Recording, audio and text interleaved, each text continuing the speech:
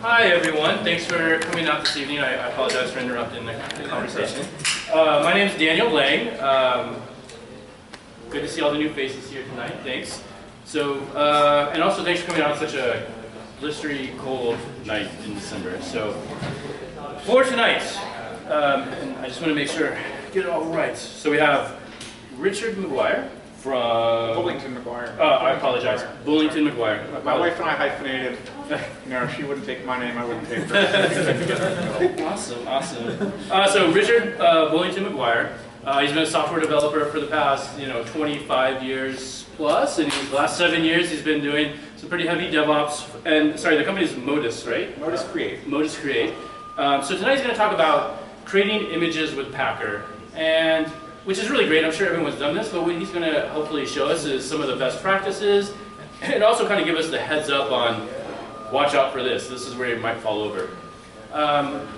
Before he starts though, just a couple of notes. He said, Richard said he's totally happy taking questions during the presentation. I ask everyone to obviously keep them simple, and if you have a really long question, we can take it at the end.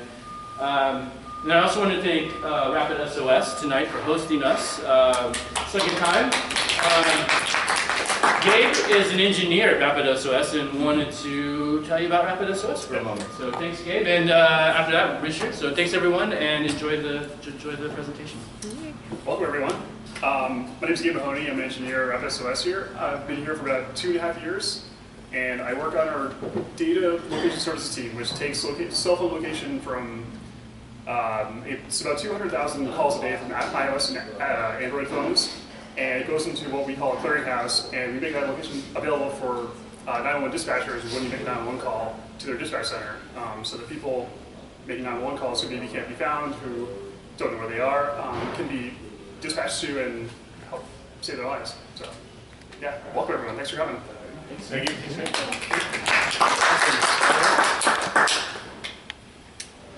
Thanks everybody for coming. I just wanted to share a little bit of what I've learned about using Ansible in image bakery patterns, which is something that has really accelerated and made the software deployments that I've worked on over the last couple of years way more stable and gives you a lot of flexibility if you do it right. But there are a lot of cliffs you can fall off in the middle of this also. So I've worked with continuous integration and continuous deployment for a long time, and in the last few years, worked a lot with Ansible. A colleague introduced me to this a few years ago, and I've been doing a lot of stuff with Chef. I've done a little bit of stuff with Puppet, and I picked this up just like that. I thought it was a really simple and direct way of expressing many of the provisioning concepts. You know, the top to bottom thing, with fewer surprises than some of the other frameworks is really appealing to me, especially when I need to work with a team, and it can't be too mysterious why things end up the way they end up. And I've seen that with a lot of other frameworks. So in the last couple of years, I used Ansible both in the way that I think it's sort of originally intended to be used as, hey, we have a network inventory and we need to run a set of scripts on some subset of these hosts, okay?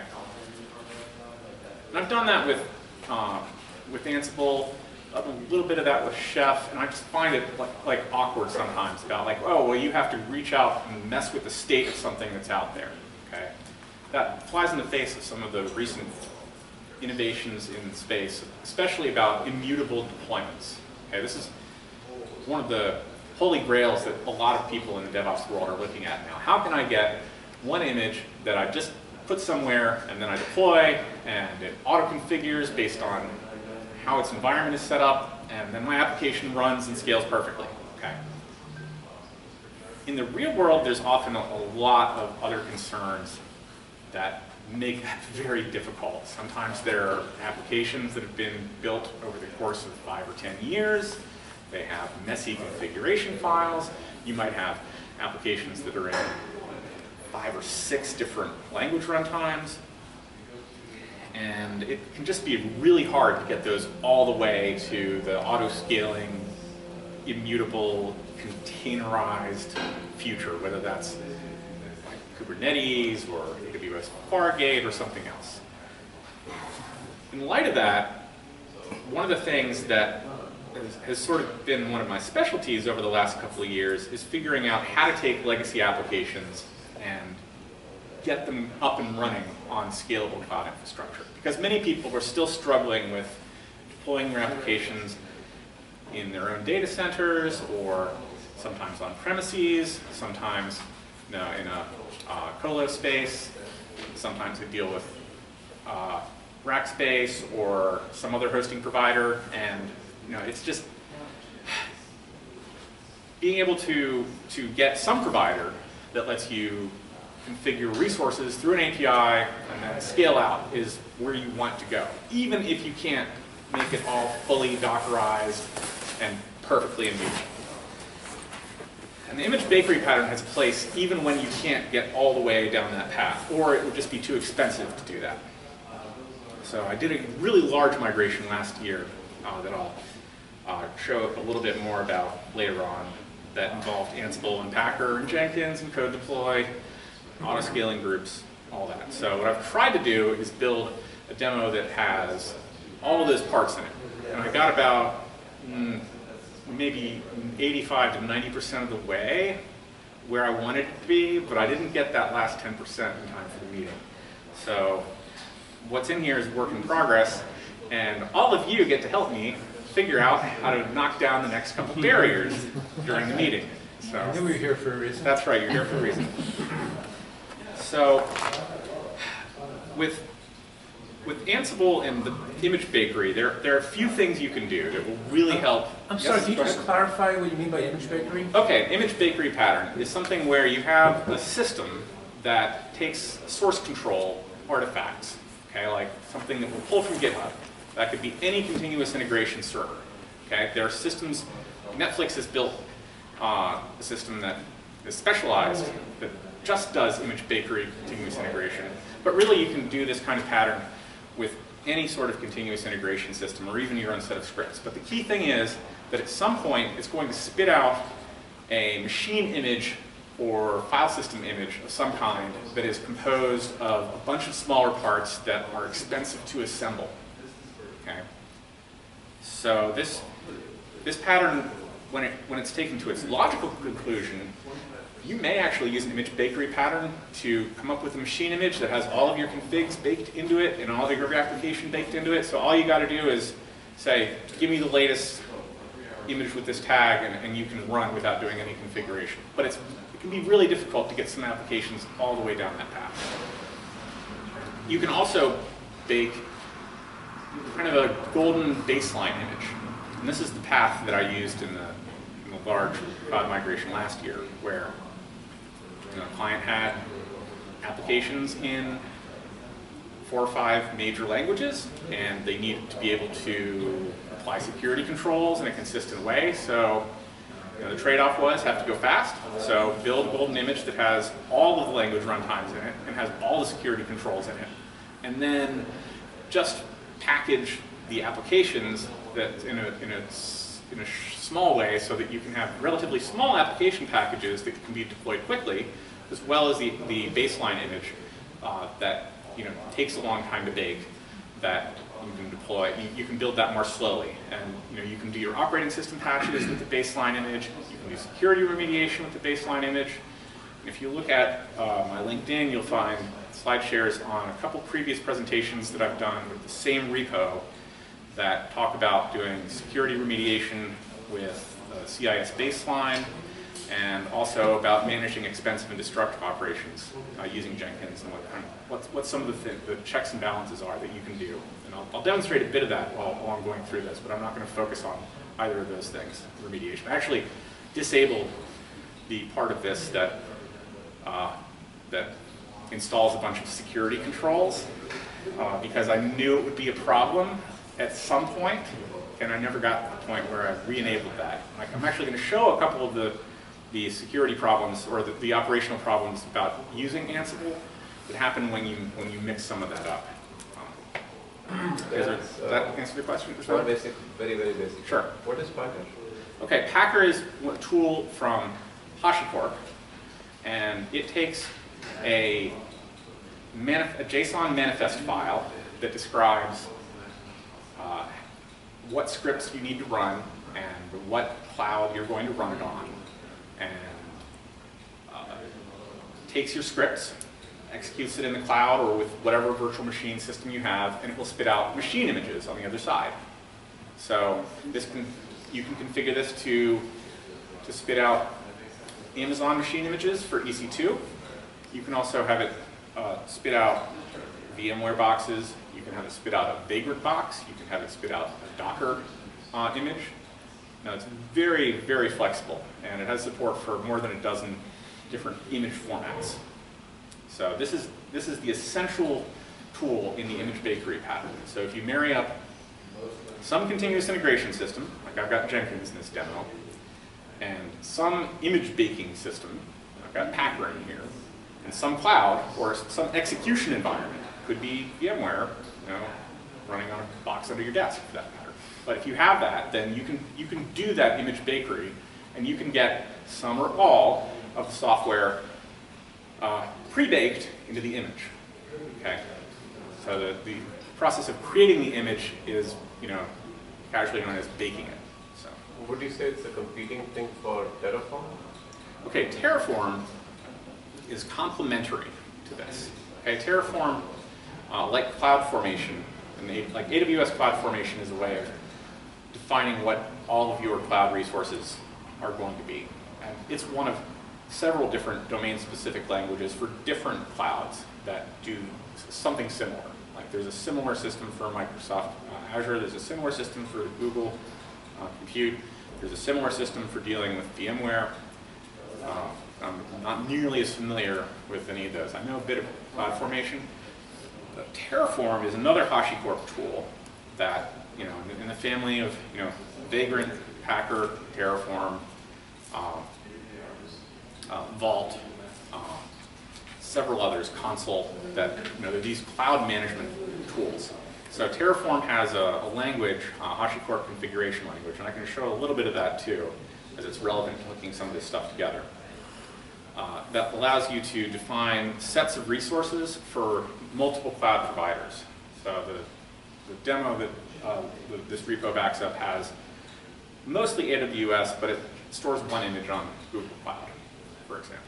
So you can actually mix and match the clouds, and you can define a multi-cloud deployment using Terraform.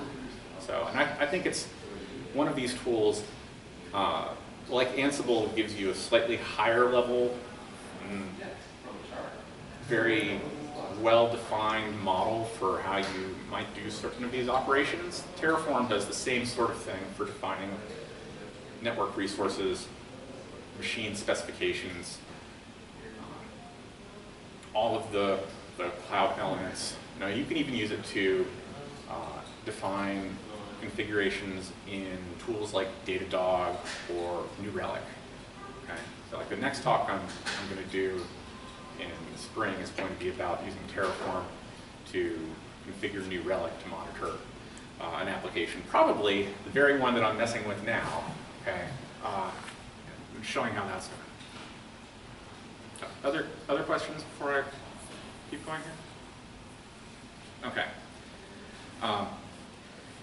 So the key thing, if you're going to do an image bakery, is you want to put as much as you can into that first stage, the one where it spits out the biggest part of your image. So if you need to do an operating system update, do it while you're baking the image. Don't do it after you spawn the instance, and before it's ready to serve traffic. Okay.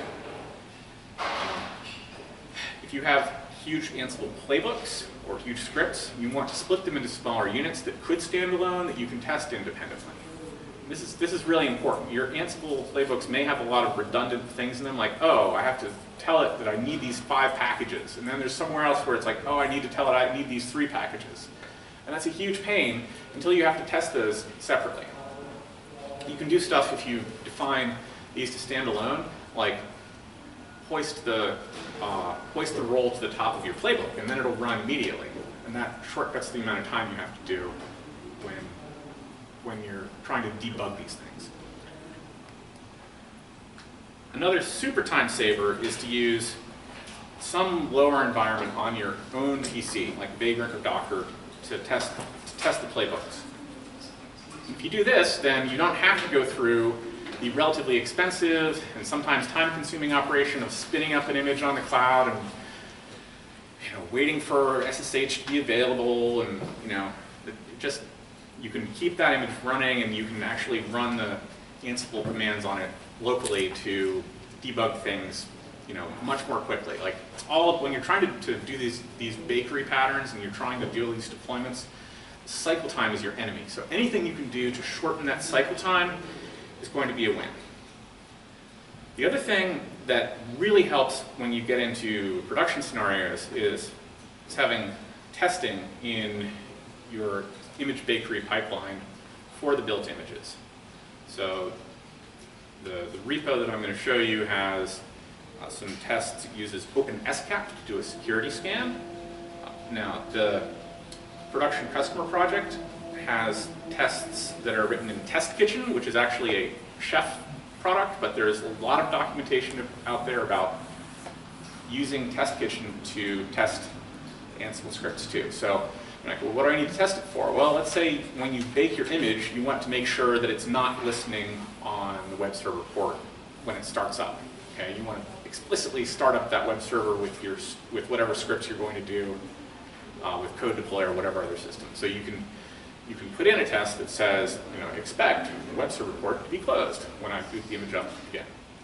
Or you might have tests that say SSH in there and make sure that the AWS CLI is working and I can get a security token, or that I can retrieve an IAM role, or something like that. There are a lot of different checks. Some of these can be done via like a regression process, where if you're building these things and you run into problems, if you have something like Test Kitchen or another test suite in there, you can do kind of a test-driven development.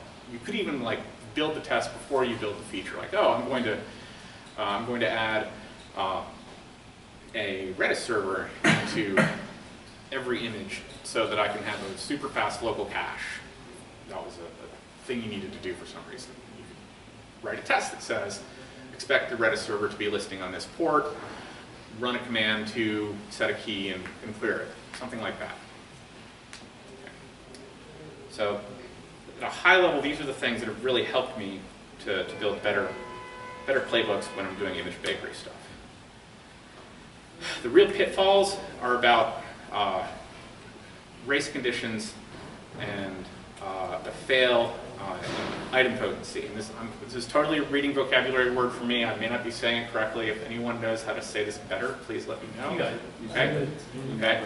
So this is the thing where item potency, or an item potent operation, is one where you repeat the operation and the system stays in the same state no matter how many times you apply it. So a good Ansible playbook should be item potent. And if you run it twice on the same machine, it should result in the same state. That's usually what you want. But there are things that can really mess this up, especially when you're doing security lockdowns. You can get into a situation where, because of a security lockdown that you've done, it's no longer possible to install packages, or it's no longer possible to create a user, or it's no longer possible to execute a program sitting in the temp directory. Okay, has anyone ever set their temp directory to no exec, no SUID? Okay, that's good practice, right? That's part of the CIS baseline. Well, guess what a ton of Ansible playbooks out there in Ansible Galaxy do? Okay, they copy a file into temp and then execute it. Okay, so when this happens, basically you need to fork it and change it so that there's a directory parameter. Where do I copy this thing before I execute it? Okay. There's a code deploy cookbook in this project right now that has not been fixed for that. Okay, so if I had like a whole other day, I would have fixed that problem and forked it too, but I didn't.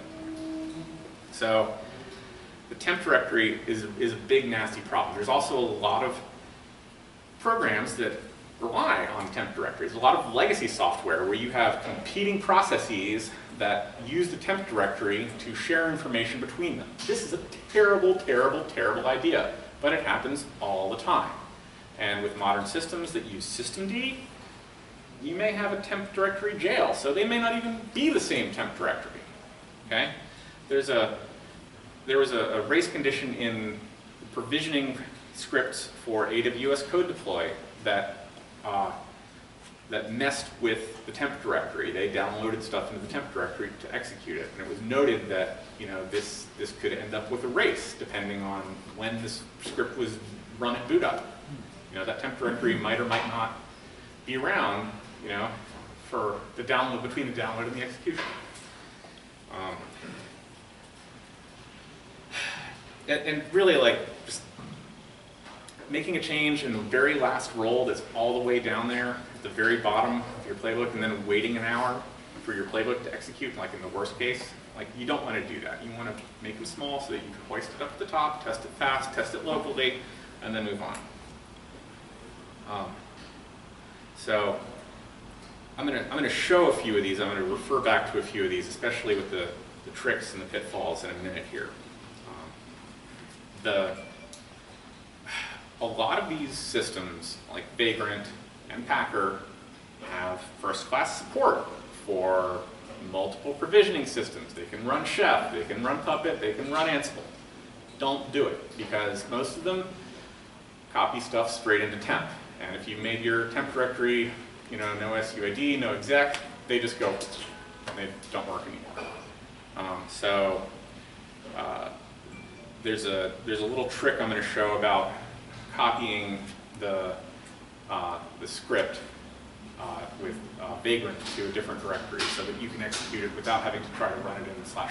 And that way you can keep your scripts idempotent even after you've done a security lockdown. If you have a lot of playbook entry points, you can use naming conventions to split up the complicated scripts. So I'm going to show this in just a second. So with this particular repo, there's 3 or 4 different entry points to this. Just build this image and then install the software on it. So I have a Bakery YML playbook that has a bunch of roles defined in it that will bake baseline image, and then I have several different playbooks that are related to AWS code deploy that I use during the installation process of the software. And about AWS code deploy, this is another thing. Like this is one of these bits of software where deploying software can be hard. You can deploy software with just Ansible, but the rollback can be kind of hairy. Okay, so a system like this that has a multiple phased installation process that someone else manages for you can be really helpful in doing the deployments. And you can still use Ansible to, or just plain old shell scripting, whatever works best for the problem, to do the second stage of provisioning. So this repo has a second stage of provisioning for 2 code deploy phases, for after install and for the start hook that use Ansible. And using Jenkins or some CI process that is like in your organization to hook into the bakery process, is a great way to do it. Using Docker also so that you don't have to install a whole lot of software on the local machines is also a huge win. So the repo that I'm going to show has Dockerized Packer, and it has Dockerized Terraform. So between those two, it makes it super lightweight on the CI server. You don't have to install a whole bunch of stuff on your CI server. You're running Terraform and Packer inside Docker containers? Yes. That also lets you lock down exactly what you're going to use really easily. You don't have to install a bunch of stuff. You don't have to sudo install a bunch of garbage on the servers. Okay. So I'm going to show a few of these tricks in the source here. Okay. So, all right.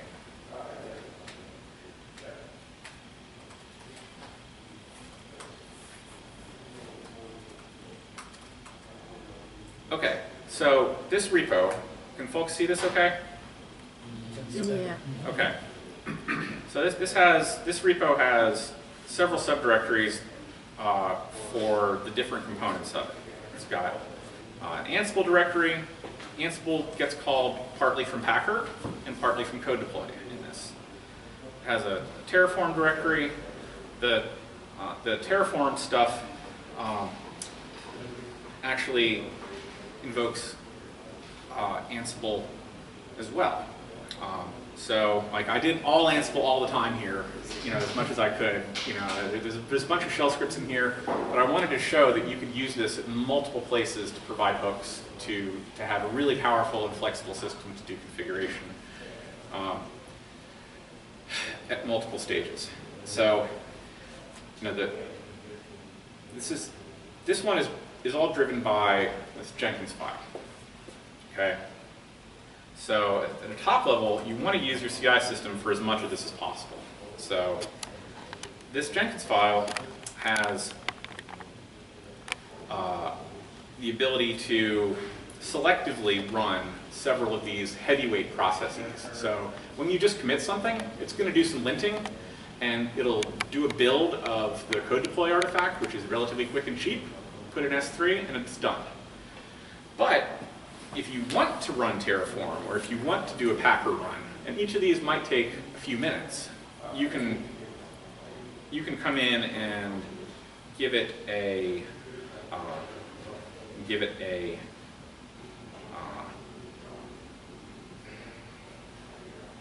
come on. Yeah, there we go. Too many tabs. I've only got 37 right now, which is like the lowest it's been in 2 months. Like, I killed my beloved tabs just for you people tonight. Okay, I had over 200 going last week. Wow. And yeah. Your computer was very relieved when you... Very relieved, yes. Okay, so this particular project, on our Jenkins server, I have several different branches that are running here. This is not publicly accessible, as most of these things shouldn't be. But I'll show a little bit about what happens when I build with parameters. Okay, it gives me some checkboxes for, do I want to run Packer? This is like, do I want to initiate an image bakery run? Okay, and I'm going to go ahead and check off some of these just to get this started, because I think it's actually working. Do I want to rotate the servers? This uses an auto-scaling group once it's deployed its Terraform bits and pieces in AWS. And if you want to use your refreshed image, you need to rotate the instances that are in your auto-scaling group. Because when you apply Terraform, it's not going to update any running instances. It's just going to change the auto-scaling group configuration. So it like tease things up. So the next time an instance is launched, it will use your new AMI and whatever new configurations that you may have applied. So to really get it all here, you want to do all three of these things. And then I have to solve the CAPTCHA here. So in this case, this is a nice, easy one. 3 + 18 - 3. And I did a whole presentation on the safeguards, behind this. If I solve the problem incorrectly, it'll just stop cold. If I'm trying to do something, destructive or potentially dangerous. So this now is going to use, all of these stages. Are you using pipelines for this? Yes. Or is it like a scripted job? No, this is all. This uses the scripted variant. Okay, I don't use the pipeline stuff as much because this gives you more flexibility, but it's a little harder to understand for people that are cold on it. So if you have a relatively simple build job with Jenkins, I like the special DSL that they have for it, but you can't do a few things. Okay, you can't define a function in your top level scope and then have something call it down below. So your scripts tend to be more verbose. There's a lot more boilerplate in them. So, you know, some of these tricks ended up being super useful, like this wrap function, where it makes sure that when I'm doing anything like interesting in here, you know, I run the wrap function around it, and then I get ANSI color, and I get all the credentials that I need to have in my environment, and I get a clean build. Okay, so and if you're using the other style, you're going to have to put a lot of boilerplate in there, or like have some scripts that do some of this stuff, and you just can't do some of it without repeating the boilerplate. It's kind of annoying. Or maybe I just don't understand how to do it. I really appreciate the couches, because I feel like that could prevent a lot of drug computing. Yeah, I did a whole presentation on this, but people tend to blunder right through. If you say, oh, type in override to deploy to production, well, guess what? People always type override. Yeah. Okay, so you know, I still deploy to production when I've had a system like this in place, but only a couple times by accident. Okay, but whereas with the other one, just all the darn time people would screw it up. So,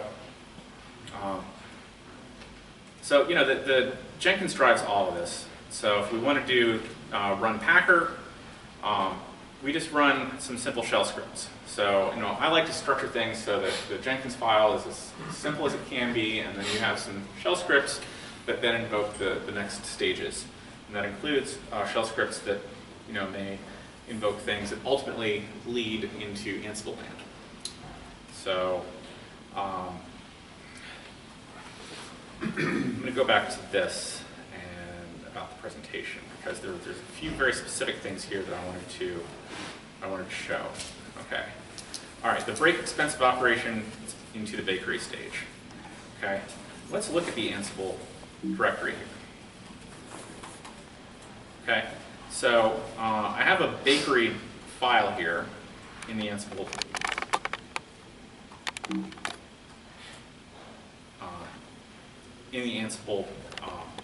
directory here, and this calls several roles that get things ready to go. So I use the stock Nginx role. I have a couple custom roles that prepare web content, which kind of gets the system ready and has all the packages that are required for the next stages to go in here. And I also have one that will deal with code deploy and install that. So stuff that I have in the other demos, it's not baked into here.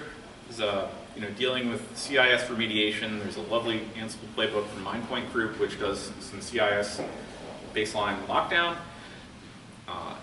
AWS also has images that are already locked down that you could use as a starting point. So if you can use one of those AMIs, but you then have to be sure that your playbooks are going to play nice, because some of them might do things like copy things into temp and try to execute them. So you're going to hit a brick wall much faster. So one strategy that you can use is to run those things before you do your lockdown. So run all the sloppy, ugly, horrible stuff that you just pulled off the internet that is good enough before you do your lockdown. Okay? And in the customer production one, there was an awful lot of that happened before the lockdown scripts happened. And it's fine, it's great, because when the lockdown scripts comes in, it does all the operating system updates, it makes sure SE Linux is engaged, it does a ton of different stuff to really make things a lot tighter. But sometimes you don't, like, the scripts you have won't accommodate that. So put them before that. So the roles in here are relatively straightforward. Like, let's look at the code deployment, for instance. Okay. You know, this just makes sure that the prerequisite bits and pieces are here. Code deploy doesn't actually get installed in the in the bakery part. Okay? And this is one of those funny things. Okay? AWS does not recommend that you put AWS Code Deploy into a baked image because they update this frequently. And their system relies on the software that's there being compatible with the server-side software they have. So if you do bake it in, it may like saves you some startup time, but you may find also that when your image starts up, Code Deploy won't talk to the Code Deploy servers anymore because your image has gotten too old. There's actually an update process that goes on with Code Deploy where it tries to keep itself up to date for servers that are running for a long time. So it's, like you might have some increased availability because Code Deploy is installed on your baseline image. If the Code Deploy sources are broken, let's say S3 is having a bad day, you can't pull down the binary from that particular bucket. But that's great, you dodged that bullet, but you're going to get hit by a lot of other bullets. So it's just trade-offs. So in this case, Terraform actually invokes a different playbook, okay? The cloud init playbook. And this one pulls in a Code Deploy agent script that I got from the Career Builder fork of the TELUS Ansible AWS Code Deploy agent. This is one of the very frustrating things. Like a lot of, Ansible is moving fairly fast, so some of the stuff that might work, now, if you kind of keep going, you keep upgrading your Ansible version, it might not work in the next version. This thing throws a lot of, this set of scripts right now, throw a lot of deprecation warnings that as soon as we hit Ansible 2.11, this stuff's going to break. Okay? And this particular script, this TELUS one, this broke after 2.6. So, as soon as Ansible 2.6 came out, there was a backward incompatible thing that had a deprecation warning in it for a long time, and it blows up. So pay attention to those deprecation warnings and try to root them out. And if you have to fork the packages and fix it and try to get it back upstream, please do. So this role will install Code Deploy. This role doesn't get baked into the image. Instead, I use Cloud Init to get that in there. So the let's see, yeah. So the launch configuration for the auto-scaling group specifies user data from this cloud config template, okay, which ends up being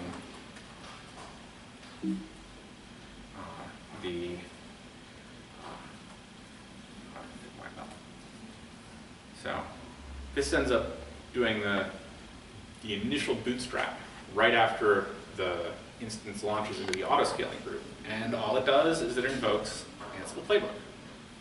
And this is a great trick. I love this trick. I hate having to be dependent on external servers, and you can get it down as short as possible. So here I had a playbook that kind of paved the way for this by installing all of the RPM prerequisites. So if it checked to see if it needed to install pip and a few other packages, those were already present by the time this hit. So it doesn't have to do like a yum update when it's actually trying to install Code Deploy, which is great.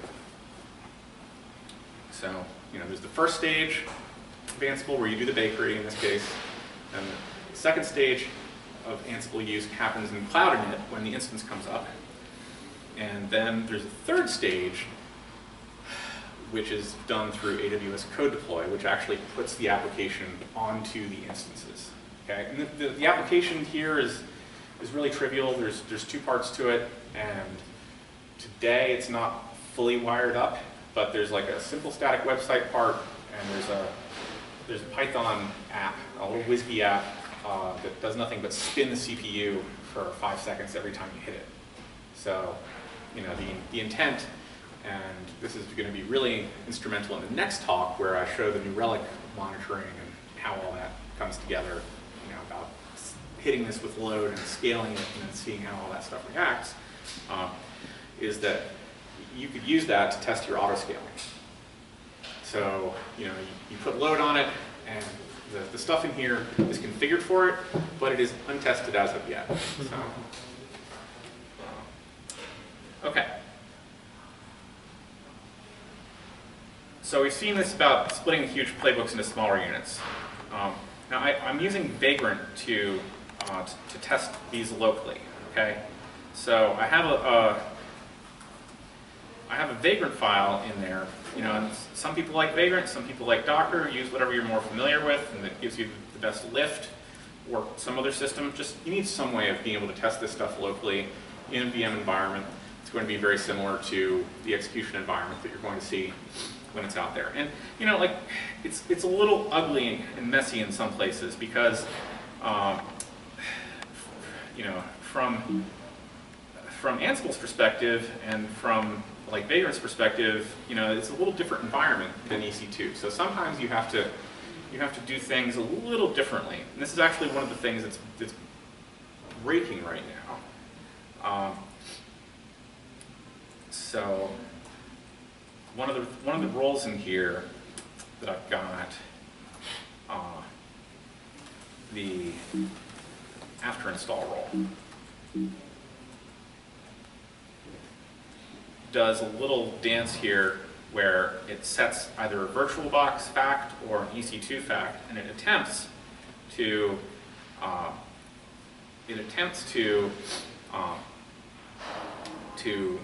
do the right thing for either VirtualBox or for EC2 based on that. Because with VirtualBox, there's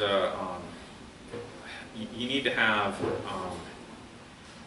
the SE Linux set up a little differently than you do on EC2, because there's this directory that that VirtualBox has, and you could set the SE Linux context on it.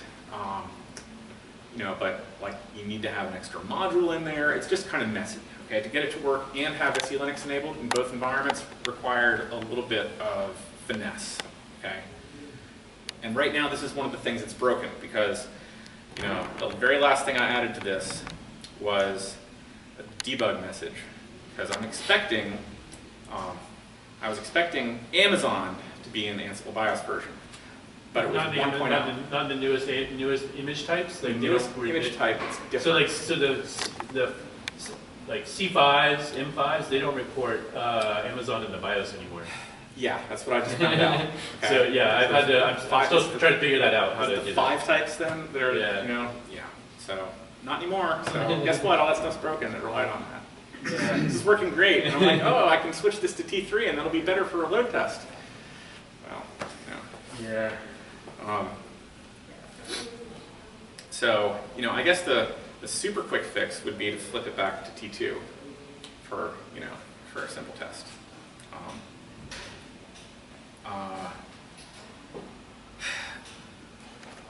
But being able to use this, you can do things like you can run the same command here, or variants on the command, to test one or different of these independently. So if I just want to test this playbook, I could do that,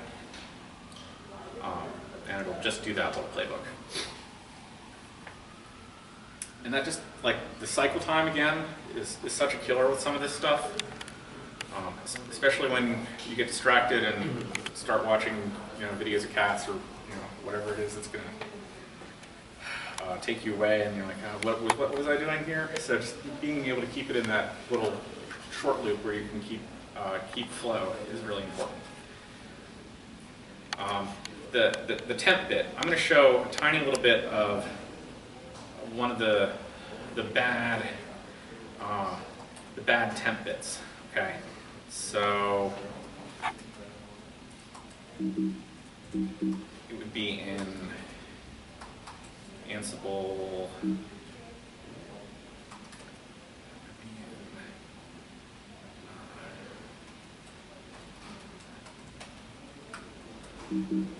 here we go. So this Ansible AWS code deploy agent tasks and right? Destination, temp code deploy install, okay? No exec, boom, this playbook will fail. So, rooting this kind of stuff out is, difficult, but probably worthwhile.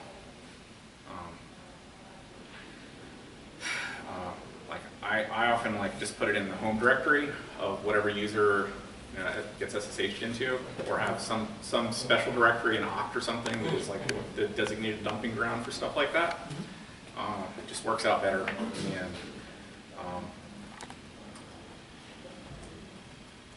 So another one of the things that I was showing, see how I've got shell provisioner here and not the Ansible provisioner? It's because of that same temp thing. As soon as I enable that security role, this will stop being idempotent, because the Ansible provisioner in Vagrant wants to copy stuff into shell script into temp and then running, so it goes boom. So instead, because we know this is always in Vagrant, I just have the upload path for that be, home Vagrant, whatever.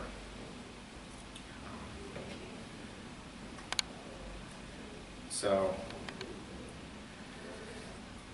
next up. The provisioner that you were talking about, the Ansible provisioner, is that the local provisioner, or are you doing the remote provisioner? So the local Ansible provisioner I see, got it. copies stuff to temp, some shell script, some temp file.sh and runs it. So, Got it. And the same thing. I feel really terrible because I always use the remote one.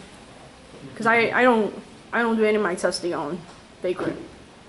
I will admit that. I just basically spin up an instance and I just kind of crank at it. I mean, you can do that too. I mean,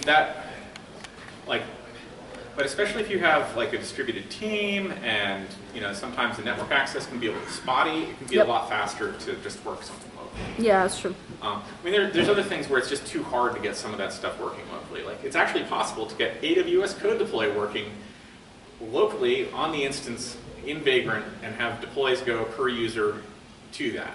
Okay, but I had a team that probably spent over 100 hours on that, and it just wasn't worth the lift. It was just do that part on EC2.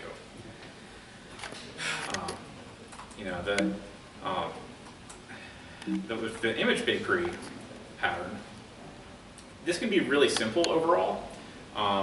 There's a little bit of stuff here where you want, especially if you're using Docker to do the image bakery, you need to pass access keys into it via environment variables, and then there's this little stanza here which transforms the environment variables into Packer variables. So I built this on T2 larges. So when I was actually baking, I had the playbook all together at one point where I would just installed this image, and I did different things based on whether it came back as EC2 or Vagrant, and it was working great when I had everything baked together here. Okay, how it's supposed to go is like this. Okay, but this is what I was getting because of that 1.0 thing.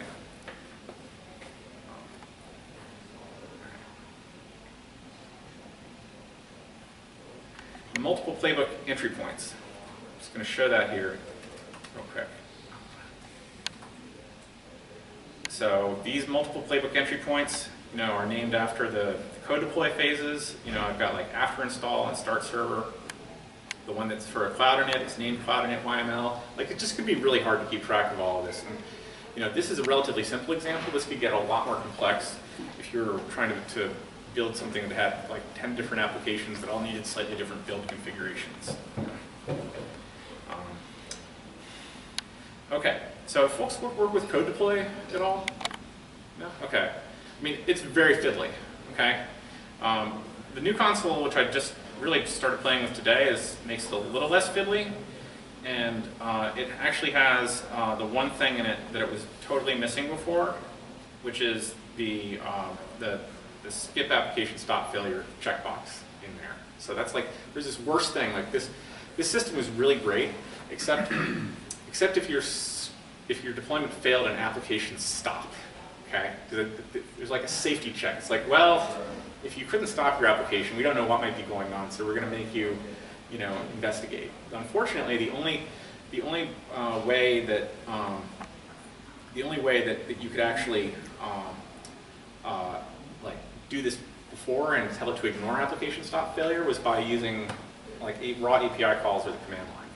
So you could not come into the UI and do it. But now, they finally have surfaced the checkbox. Like, yay, okay? This is especially bad if you get into a state where like things are not deploying and then the instances are failing their health checks and they're rebooting over and over again. Like, code deploy is nice, but like it has some dark corners in it too that you really have to watch out for. And being able to do this and like deploy and and go through, this is one of the things that can help that from going boom. All right, I think I've shown the basic points in there for all of the individual tips here, so I'm going to continue with the presentation. Okay. All right, so in the biggest project I worked on with this had, a lot of stuff going on. You can see there's, 172 running instances here, in the AWS account that this thing was targeting. And when we were using this, like there were a lot of changes that would go through, dozens and dozens of different Terraform changes got planned, and sometimes we would like redo things so that we had to rebake our image and then totally redo the way we were deploying a bunch of applications. So like massive amounts of changes got through here. But being able to have that baseline image really made it a lot easier to have something solid to work with. So this is just a really large environment, and the bakery pattern, like, it was just a bedrock of this. We knocked that out really early in the engagement. It made everything else much easier. So all the variability we handled with code deploy, and then the it just made it so much easier. Okay, having code review in here is also something I would really strongly recommend, and use the same tools that you do for your workflow in hardcore software development. For the DevOps stuff, infrastructure as code should have just the same basic stuff for it. And the linting tools, the basic diagram of how this works. Local dev with Ansible in a CentOS box, a Vagrant running it, Docker running Packer will start up EC2 instance and then run Ansible on the root host. Ansible local. CI environment works like this, very similar. And this is the legacy transition pattern. So these slides are already up on my, attached to my LinkedIn. So, okay. So this was one of the lessons learned, of course. I waited a little too long to get some of the cool stuff in here. There's a few more things that I can demo here, and we can try to fix one of the problems. I think that might be good. Are folks up for that? Do you want to go to your questions before I dig into some of that? On your running Terraform, like you're not running Ansible on Docker, so it's Terraform and Packer, right? Or do you actually Ansible on Docker? Because it's so Packer ends up running in through Docker, and Packer starts up an EC2 instance and then installs Ansible on it with a simple shell script. So like Ansible is not running in a Dockerized way. Okay, like Ansible ends up running in the host, however that goes. Any other questions before we try to fix this thing? Okay. Sorry, I had a question about the temp directory. Is it just the Ansible provisioner that gives you that problem? Well, a lots of scripts, may use the temp directory as a dumping place. If you execute something in temp, you just shouldn't do that, because it's, it's a bad pattern that has led to so many security problems over the last 40 years. Right. So if you see something that does it, But it's not the Ansible engine itself. no. The temp directory. Ansible doesn't care about that. It's just that the tooling that's built up around it. Yeah. So Okay. Because I know there's a config for that where you can point. Yeah, you can. that's kind of why I asked whether or not it's a Yeah. local provisioner versus a remote. So Okay. they have two separate provisioners. One of them is, like he says, with the local one, which copies the playbook and runs it over there, versus the other one, which is much more, the remote provisioner is much more like very similar to how Ansible playbook will run. We run it locally on a desktop, and it's SSH into the remote host and runs all the instructions, right? Right. And that definitely, I definitely know that there is a variable you can tweak that. Yeah. But he was talking about the previous one. That's what I was just showing. Yep. So, I mean, the default is to use temp with a lot of these tools, and you just need to find the option that says don't do it that way, because it's going to bite you with the item code privacy eventually. Yeah, because Ansible itself, its default is to put a .ansible in your home directory. Yeah, and that works work great. out of there. And I actually had a problem where the home directory was on NFS, so it was very slow to put things there. So Yeah, you don't want to do I that switched either. to /temp instead. Yeah. I mean, I had to, when I was trying to get this going, I had to figure out now which .ansible directory is it, So there's a funny maneuver in one of these files with the, with the Terraform, the cloud.init. Okay. You see this funny maneuver here? Sudo to CentOS and then run Ansible playbook. So this runs as root, okay? But, the first time I ran it, I'm like, can't find the playbooks. Well, I'm like, the playbooks got installed when the image was baked. I'm like, oh, they're not in /root.ansible, they're in /home/CentOS.ansible. So, keeping track of that stuff is good. Okay, so fixing this problem. Oh, go ahead. Just a quick question, if it's a bit off topic, we can talk afterwards, but according to those guidelines, if you're not supposed to be using temp, how are you supposed to execute stuff? You copy it to some other directory that it's not going to be no SUID. So copy it Some to, other directory. Yeah. There is no defined. There's no defined thing. You can put it in /home/something or other. You can put it in /opt/downloads, okay? Or pick a convention for your application and stick with it.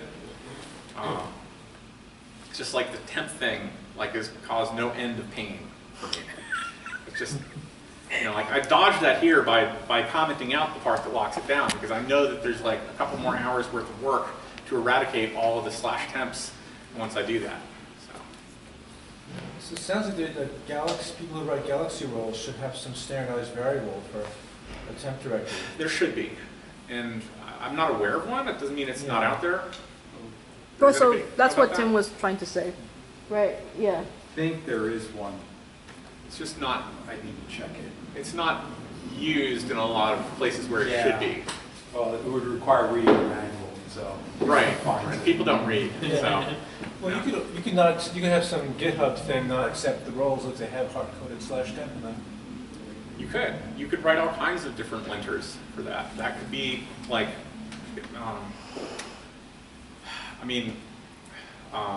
can't remember how much linting do we have baked into Ansible at this point? There's now Ansible-Linter. Okay. Is that beta or is that out publicly? It's been in the community for a few years. We just migrated it to the Ansible account okay. a couple weeks ago. Okay. And there's a 4.0 coming in a week or so, which is a lot of the big changes we wanted to make. Okay, cool. So there's something there, something much better in the coming weeks. Yeah, if you can detect in that something is using temp when maybe it should use something else, that would be awesome. So I'm a big fan of linting all the things. Yeah. Like this thing has a Terraform format linting. So if you haven't run Terraform FMT on your stuff, it'll just blow up. I think it has a shell check linting in it too. Files run through Docker. Shell check and bash unofficial strict mode.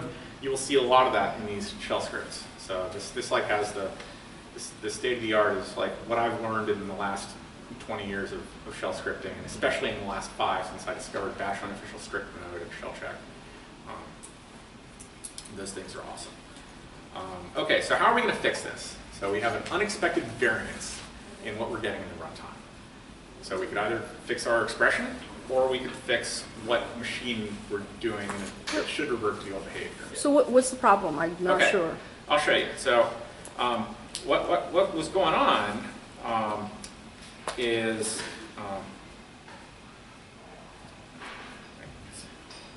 okay. All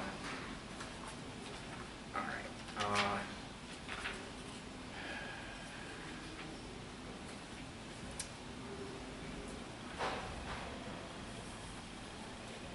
Need to get to the host that's actually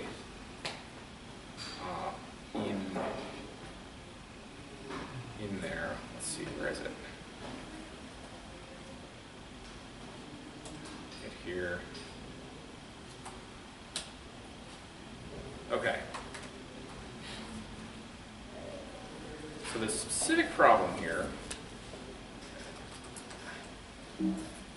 it took a while to figure out where all these stupid logs were. Oh no, did I just get pumped out of there because it's rotating the image? Yeah, it's rotating the image. Okay, this is also typical with like troubleshooting auto-scaling groups. Sort of Actually, stuff. that's a pretty good point, which is you want to turn off one of the life cycle to terminate. You could do that. Like I kicked this off, and this particular Jenkins file, like, you know, even if it has a timeout here, and if you tell it to do the rotate, it just goes ahead anyway. So like, that's something I gotta fix too. So one thing I would maybe try to do is like, you know, run the setup module against your destination host and try to look at all the facts and see if there's like a new thing that might identify the Amazon specific host. Okay, let's go in there, and right now it's on a T3 small. So let's take a look at what's actually the current ones. It's got a couple. That one's shutting down, but this one is brand new and shiny, I think. It still says status checks and initializing. So it takes a long time for some of these things to actually fully initialize. So we'll go ahead and I've got a little maze so that I can get to these instances from my Jenkins server, but not like you know, from the web generally. SSH lockdown. That way is pretty good. Like there's other things you can do, but this is good enough, you know, for demo purposes. Okay, so let's take a look real quick at the specific thing that was failing here. Okay, now code deploy dumps the deployments to this GUID directory, and then it has the deployment IDs. And then there's the logs bit here. Okay. So when I was messing with this a little earlier, I dumped this one thing here. Okay, like this Ansible bias version, because it wasn't what I expected. So I just, you know, the good old like, you know, print a debug statement technique. So you're saying that I can do some command here and just you do like just so run Ansible when using the -m flag, just set up the module setup, and you have to do against your Localhost. -l local or localhost. What that will do is that will return a JSON object of all the discovered facts from the instance. And I do it like. No, just just try take out the Ansible. -local after Yeah, just Ansible. like Yeah, that? yep. Yeah. No L. No L? Oh, just L. Right. Yeah. Right. Okay. There you go. Yeah. Okay. Right. So now you get all of these facts. Right. And these are the things that will happen, assuming you Oh, don't hey, look disable at this. the There's facts, Ansible system vendor. right? There you go. All right. That looks pretty good. Yeah. Nice. Nice. Okay. So let's do this same command here and see if we have something that is distinguishable in our vagrant environment, because that's the big trick there. So, okay. I believe this is the I one. think there's temp directory facts in there too. I was trying to run it from my phone to check. Okay. So there you have it. That is so Virtualization cool. type VirtualBox, for instance. I don't see a vendor. Yeah. So It we've might got be up farther. virtualization type VirtualBox. That's pretty good. This is interesting. This is like I mean, we could just switch it on KVM versus VirtualBox, because really, like, But you know, the other one is probably not. The other one is Zen is the problem. So Yep. if you're using the older Yeah. versions, it's going to probably be Zen or Yeah, HTM. yeah, So, that's right. So, so I could put in an or statement. yeah. You know, so you know, or Ansible system vendor equals Or it Amazon contains EC2? Amazon or something. Or, yeah. Yeah, like let's. So you could do Amazon in Ansible System Vendor, or VirtualBox in the BIOS or something like that. I like this. I like making it flexible here. So let's see if we can make it backward compatible, so it'll work with both. So maybe. Okay. So that's going to be in Ansible roles. It's in the app after install tasks thing. Okay. So can I do just like this? No. Is that the right syntax? Let's see.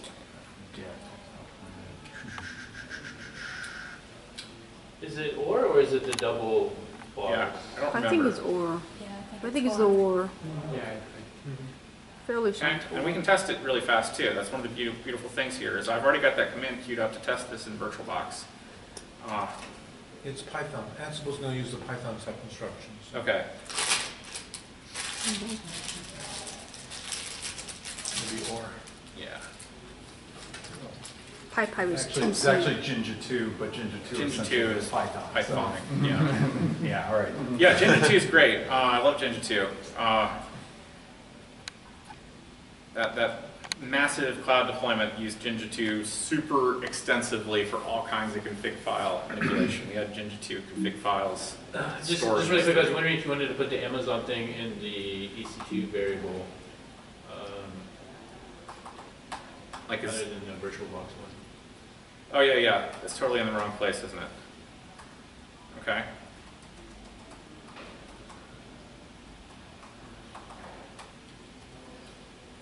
Just out of the blue, is there any way to debug a Jinja 2 template when it crashes and it just prints out problem in template and it prints out a string showing the whole template? Is there an easy way to tell where the heck it was in the template? I don't know off the top of my head. Like I know think that's you have seen this pain. by now. Yeah, I'm sure I've seen it, and I'm probably just like, and just solved it by inspection, brute force most of the time.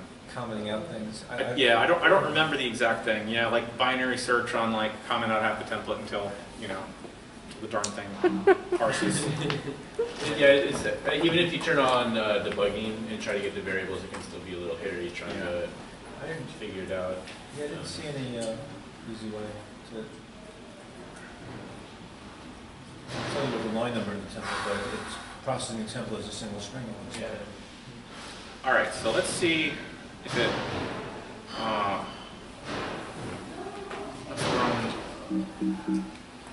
Let's run the.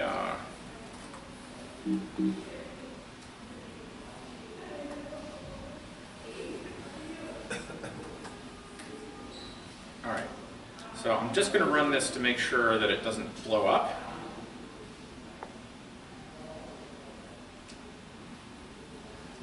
Okay, it didn't blow up. That's good. Yay.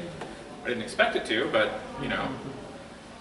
That's why we have smoke tests. That's right. I always like to do that before doing the commit and push.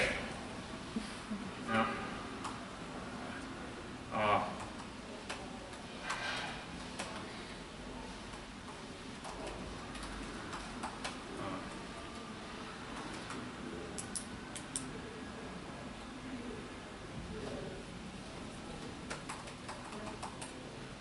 I use the hub. Oh, I'm in the wrong place. I need to be here.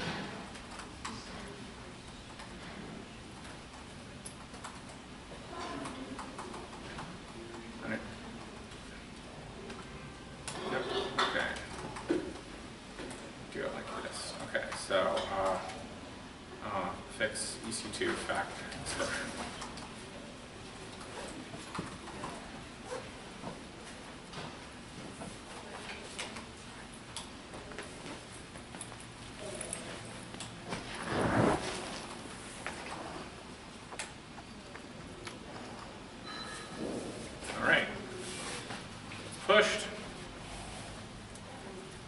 CI should kick off, and it should, right now it's creating a new code deploy file on every build. So this should just do it, you know.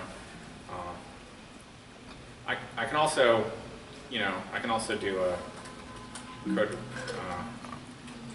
deploy bin build, you know, so it'll do it here too. So, you know, if you're using Jenkins, it's nice to have the build number in there. It's also nice to have a git commit hash in there, especially if you mix and match some of these things. It's just less confusing. This one finished first, so I'll just grab that URL.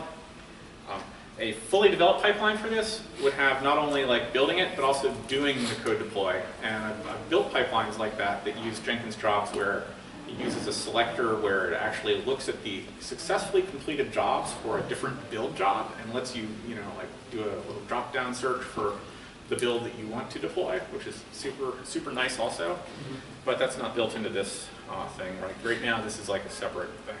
The code deploy bits are not actually built into this repo today either, but they will be very shortly because I'm really angry at this particular repo. I gotta put it in there. It's like I feel like it's not as operational as some of the stuff that I've built, you know, for the big engagements yet. So, and this is just one of those things where, you know, if you've done work and the customer owns it lock, stock, and barrel, that's great. You can't go look at their code and copy and paste, but you know,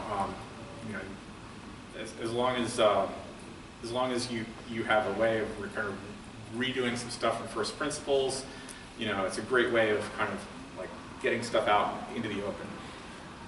We do a lot of that at our company where we learn from like the customer engagement stuff, and then we plow it back into open source later, you know, once we're frustrated that we don't have all that great stuff that we once had access to when we're off the project. Okay, so all we got to do is deploy this, and it should fix it.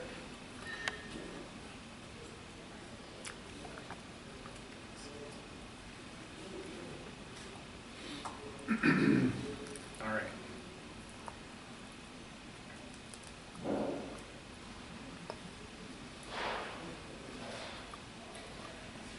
Code deploy can be very long and frustrating, but they have improved this quite a bit in that it looks like now when you've hooked up code deploy to the load balancer, it'll automatically like stop traffic in the load balancer. There's a set of scripts that were very, very flaky that Amazon has out there that you could integrate. You know, they would put your nodes into standby, and that would remove things from the load balancer, but it had very funky math, and it looks like they fixed it in the tool itself now, so that when you do the deployment, it'll take it out of the load balancer for you, and you don't have to lift a finger anymore, which is fantastic. Because that was one of the worst parts. If you had like 30 nodes out there, you know, like let's say you've got like 30 big honking like, you know, C4 4XL machines serving production traffic, and you have to do the big deploy, okay, with code deploy, and you do half at once,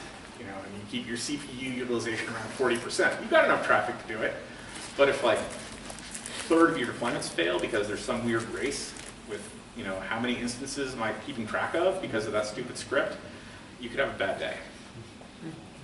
It's putting it mildly. Yeah. All right, but this one, it looks like it's working there. I mean, for doing stuff like this in dev too, like this is set up with one at a time, but really I probably ought to have done like all at once, just to speed things up a bit. But that's not the default for this one, and I didn't override it when I did that build. That went super smoothly. This one, yeah, there's like 5 or 6 more hooks in here than there were in the old code deploy. So I think I haven't worked with the stuff with ECS or with Lambda with code deploy, but I have a feeling that once they got things into that realm, they're like, this is garbage and we have to fix this. That's just, their two-pizza team came through in this case. So.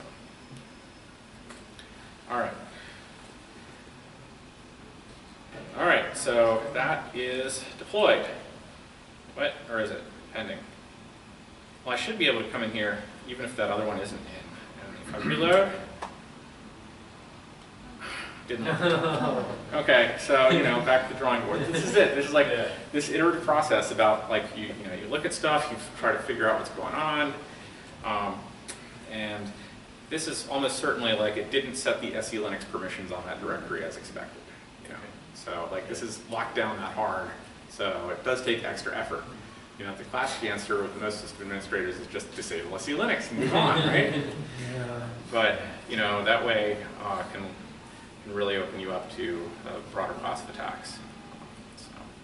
I remember spending half a day trying to figure out SE Linux roles instead of doing that. Yeah. Instead of just disabling it. Yeah, this is Permissive. No. So the other thing that we could try to do is fix it the other way. So just for giggles, let's look at the Terraform variables, and instead of T3 small, let's go to T2 small,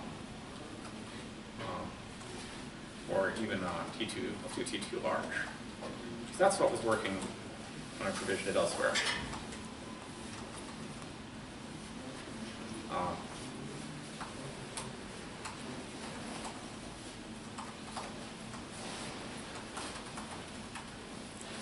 I could also have done this directly in my CI tool, because I've got an override, and I could just change that variable straight in there.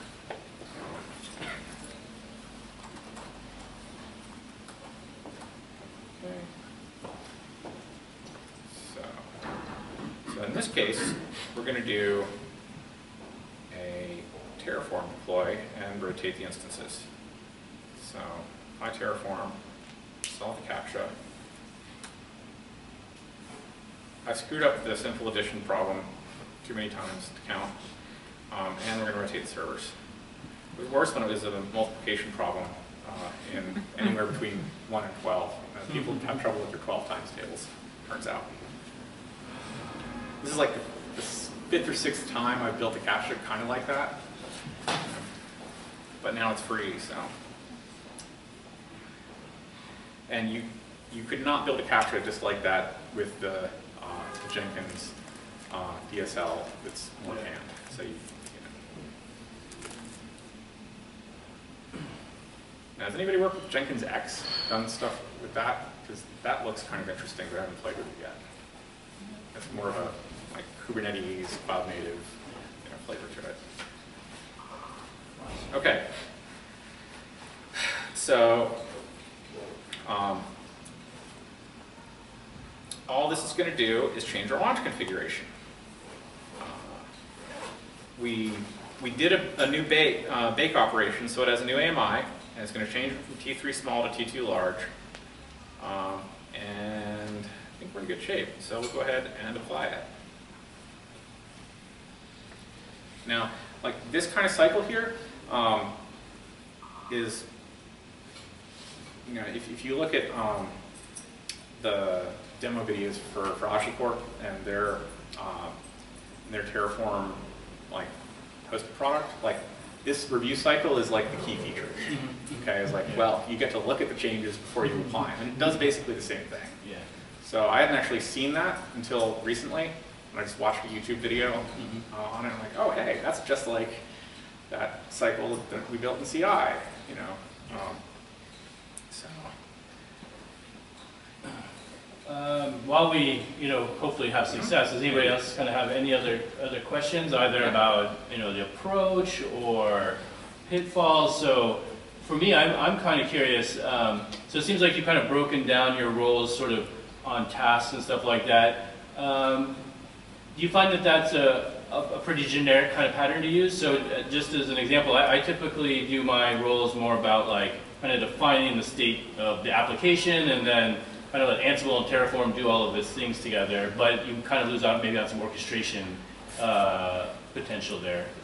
Yeah, I mean, if you're building a bunch of reusable components, it makes sense to break out the roles really, really fine-grained. Yeah. Okay, like just have it be per software component. But when you're trying to do these integration things, you almost inevitably have at least one kind of like grab bag role that just has a tasks file that stitches all of it together. That's just what I've seen. Okay. You know? And you know, because you can stitch all these roles together into different playbooks in different ways, or even invoke multiple playbooks at once, it gives you just a lot of flexibility. So, you know, like the vagrant invocation of this, it invokes the Bakery playbook, and then it invokes the after install hook and the application start hooks, so that it's as if code deploy has just run. Right.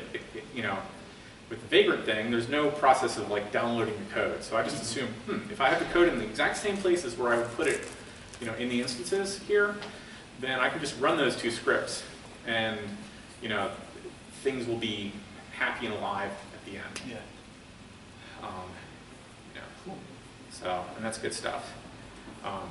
The validation is one of the other great things about the code deploy. You know, like it's not so much Ansible specific, but the validate. Like here's a super simple one where we just curl a URL, and if it exit code's good, then we're good. Yeah. But for some of these things, like I've seen some health checks for some of these services like that are super complex. Like you can use things like a cookie cutter pattern where you actually install 5 or 6 different applications on the same node. Okay, and that can make your deployments a bit simpler. You know, and you can just run one auto scaling group. You know, especially if before like you've had you know, like a front end and an API server, and like scaling them independently has been challenging. Just point the front end of the API server on localhost. It's going to be lightning fast to make those calls, and you're going to have to scale up one group, you know, anyway. Yeah.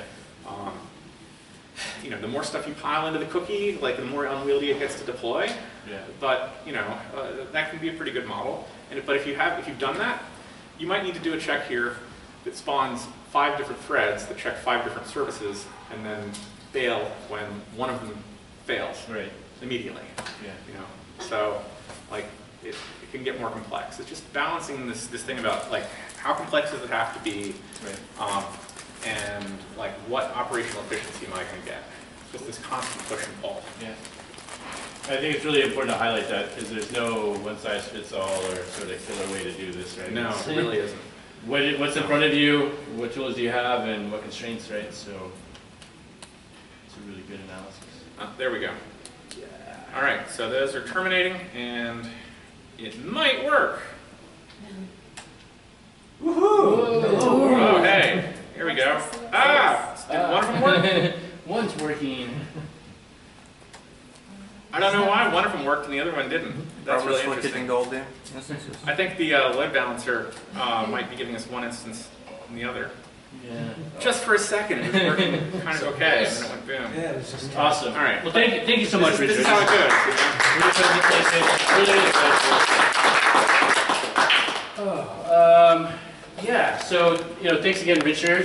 So you said you have the links of this on your LinkedIn. Yep.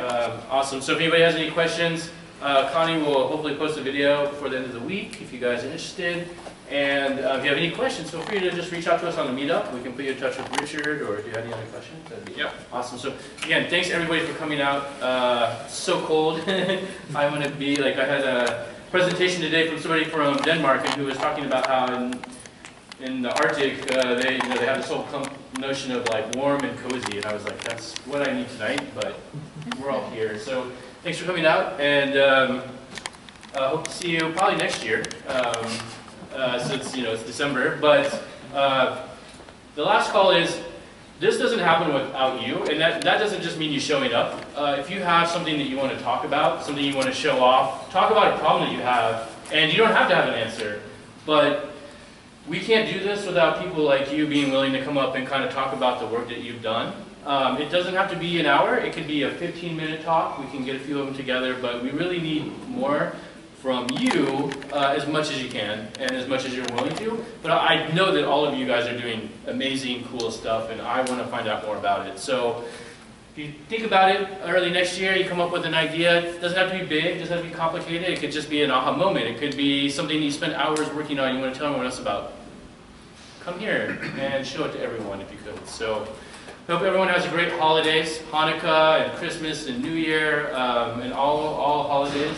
And travel safe and spend time with friends and family. So thank you, everyone. Connie, do you have anything to add? Okay. Yeah. So definitely the speaker thing is a big deal. So I'm trying really hard not to ask Tim for like speakers every single time. So. And Ansible's very nice. Redhat's very nice. They they kind of leave us alone. But I really want this to be about us. We're the users. We're the groups here working together and getting to know each other. So it would really be awesome. And then if you don't want to speak, but you have some other ways you might want to help out, we're always helping too. Maybe you have a space. Maybe you want to buy some food or drinks. If your company wants to help out, we'll find a way to put your logo on the meetup and stuff and give you a little recognition. So any way you can help out, we'll take it. Yep. Great. So thanks again, Richard. It was really awesome. Thank you. Yeah. Thank you so much. Great.